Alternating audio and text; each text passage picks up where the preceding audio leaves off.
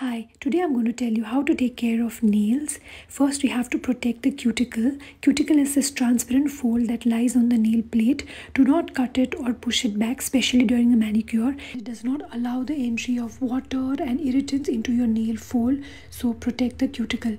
You need to keep your nails short, that's the best way to go. But if you want to keep them long, keep them straight rather than curved. Apply a few drops of oil in the nail folds. This will help in keeping the skin in this area moisturized and your nails will grow better.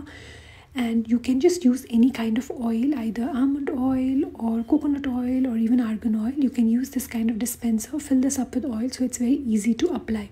If you have brittle nails, then you can take a supplement that contains iron, zinc and biotin. This will help in reducing the breakage.